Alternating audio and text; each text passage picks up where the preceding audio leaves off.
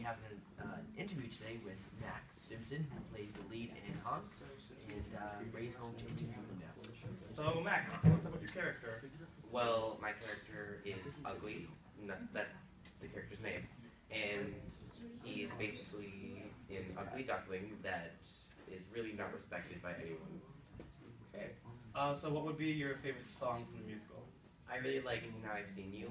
It's a song where I basically declare my love for this one character named Penny, Okay, played by. by Mackenzie Kinnear. Okay, cool. And who is your favorite character other than your own? I really like the cat. The cat's just really fun. Okay, cool.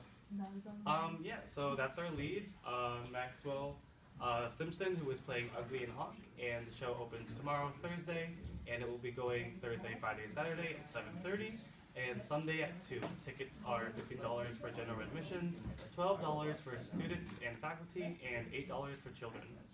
And that's all we have for you today. We'll see you tomorrow. Yep. What?